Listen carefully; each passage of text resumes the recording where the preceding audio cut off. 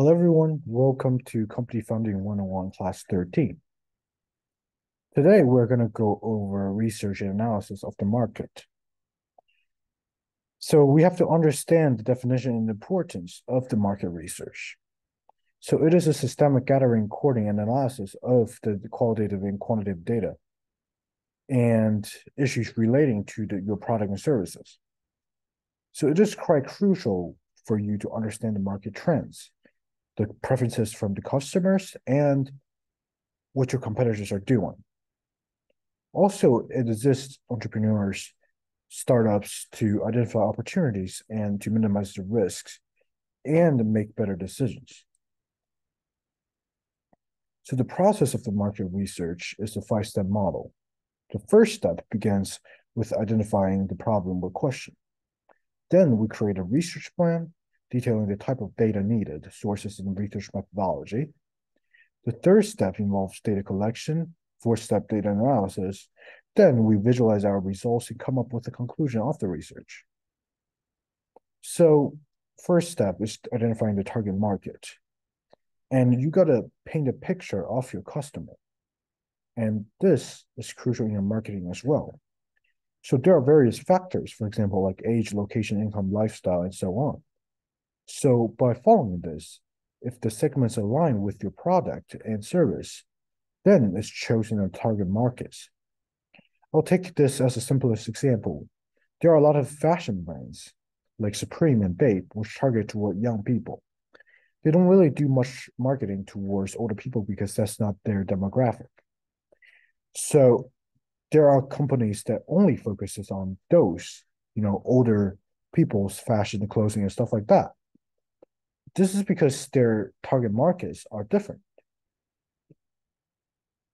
So once we establish that, the next step is to identify the customer segments.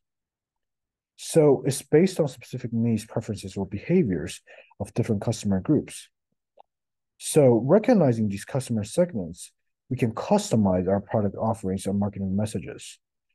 So this can be different on a lot of levels. And for example, if we're targeting towards, female fashion brands and people who are working as a farmer on a farm, then it's different than a male farmer and doing the customer segmentation of that. And because we want to increase the customer satisfaction and increase the market share in that specific market. So now we go into market analysis, and we have to understand the definition and importance of that as well. So it involves a thorough study of the marketing's dynamics. So it helps you understand the size, growth rate, and trends, also the competition as well. So this was what's different. So it aids in assessing the potential for product and service in the market. So it provides you with the necessary strategy and plan out how do you avoid those risks. So analyzing market trends is important because it's key to stay ahead of the curve. It involves studying the market size and growth rate, shift in behaviors, and advancements. So staying updated with market trends can help us to adapt changes and capitalize on opportunities. So the competitor analysis is an assessment of strengths and weaknesses of current and potential investors.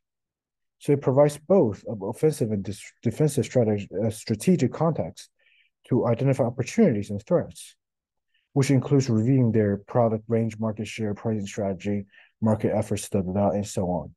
So understanding comparative strategies can help us differentiate our offerings and carve a unique position. So we want to analyze our customer preference. How do we do that? So you have to understand what do they actually need and what are some of their expectations. So you have to study their buying behavior and attitudes towards different brands and what's working well, what's not working well, and how they are changing their preferences as well. So this is critical for developing, customer-centric products. And now you need to develop market penetration strategies. So it's aimed to increase sales of existing products in existing markets. So this could be achieved through competitive pricing, aggressive marketing, and sales promotions, or improve product quality. So it's less risky because they leverage what companies are already doing, but like just trying to do it better. So it's way less risky than changing a whole product and renovate something. To develop market growth strategy, mostly focused on expanding the company's footprint by entering new market. This could involve like diversification of your product, services, horizontal expansion, vertical expansion, or targeting new customer segments. These strategy might carry a higher risk because, new markets you're not really familiar with it, but their potential is so much higher because you're just opening a new door to everything. So based on our research analysis, we have to form adapt strategies. So we have those conclusions that we got from market research analysis. So it might be tweaking the product pricing and stuff like that, or like every decision should be backed up by the data because data gives you the best methods to make decisions. Data doesn't lie. And again, the common mistake and how to avoid them. And include reliance on secondary data and poorly defined target audience. You got to be really specific, and you have got to do frequent market researches. And it's important to conduct primary research and not just trust some random sources, and define your target audience, and also stay updated to the dynamics. So believe you can be successful, and thank you so much for listening. See you next class.